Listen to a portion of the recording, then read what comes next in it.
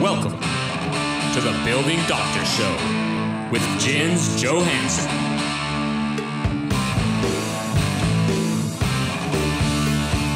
So there's lots of posts. That makes me a little nervous. The 4x4 posts. Which ones?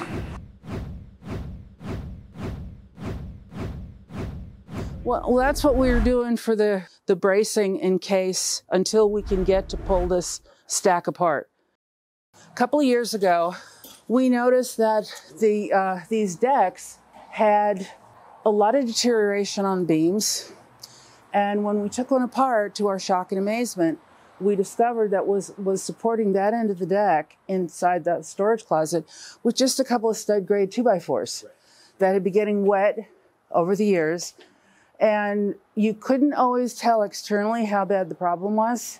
So we think we've gotten the most rotted ones done, but out of an abundance of caution, we call it posting them up. We stuck a 4x4 under there, painted it to match the building, and it lets us sleep at night.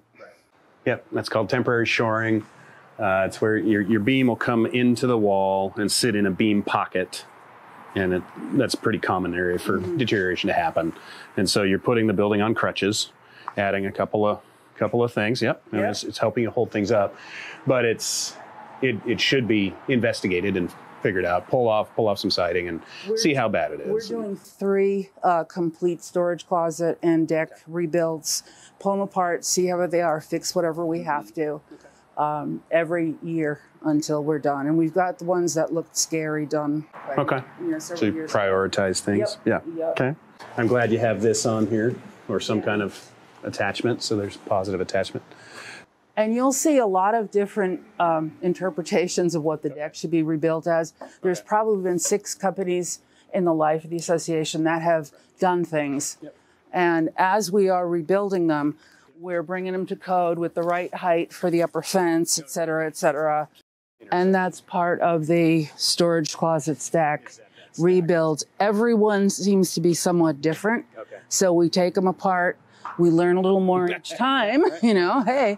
And then we put it back together again correctly. Yeah. And we put, building wrap on it because this has just got what I call the roofing paper in the corners. And it's exterior gyp underneath it. Caca. That's all bad condition. Hi, I'm Jens. I'm Norma. Norma, nice to meet you. Hey, you made it. She's on the board too. Yeah, great. So we're just walking around looking at the building. Yep.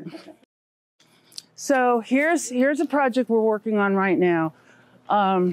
This staircase was trying its best to detach from the landing. Bad thing. Bad thing. We've replaced the stairs. While we were working on it, we put this temporary shoring, which we decided, hey, let's leave that there. Can't hurt.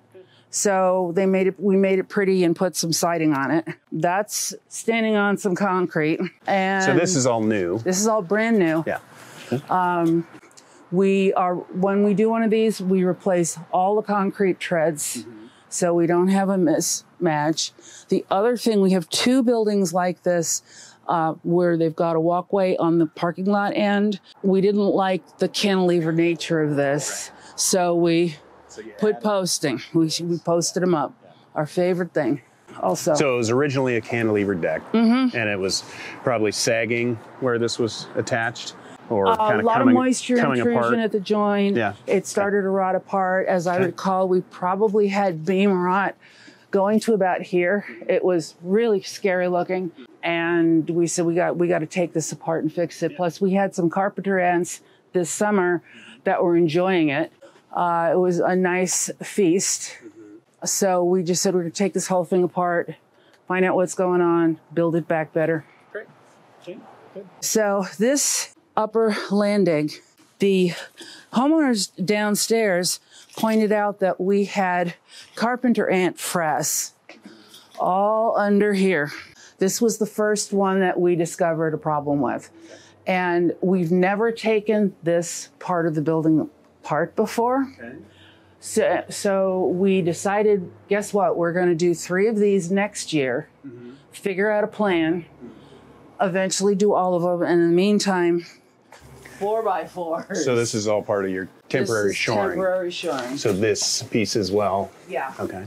Okay. Yeah, this one was pretty bad. The behind the toe kick on the stairs, the carpenter ants had eaten halfway through the beam. So this is a work in progress. If you have any suggestions or ideas on what we'll find in here, that we would greatly appreciate. Yeah, your stair stringers look soft. They're all getting new. Yeah, so they're going to be replaced. Is there a better solution for coating these decks than coating the decks? Because I'm concerned that with the cure time, people will lose access to their unit for a couple of days. Is anybody using something better? Yeah, so you can coat the decks, and we actually have a elevated, think about a plywood walkway on pegs. And so you can have 2 or 3 legs, if you will. So you can coat it, then you just have the leg marks, and they can pass on one half or pass on the other half, and you can kind of do a half coat and a half coat, and so they can still get access to their unit. We were not sure how to proceed, and we figured instead of making a huge mess, we would focus on things that were dire emergencies. And so it's typically a 2-coat or 3-coat process, and so we can do those first 2 coats, put that platform down, that whole coating system can get 48 hours to dry, except for those little pegs, and then they can pull it real fast, do the last coat, maybe, with some more coordination, like on a Saturday, and people can stay in, and that's worked real well. So any of the leaks that you're seeing or that you've experienced are coming from bad transitions of the coating. So where it meets the wall, pull a row of siding so you can go up the wall, pull the corner so you can go up the corner, even think about pulling the door so you can go into the door threshold.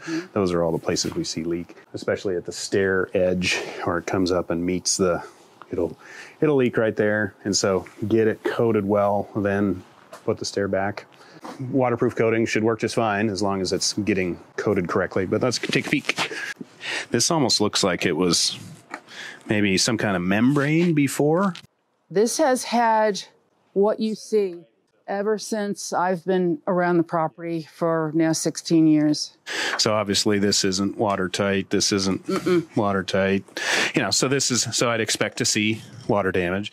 A transition strip's nailed on here to protect it, but it was actually coming up. It was completely loose.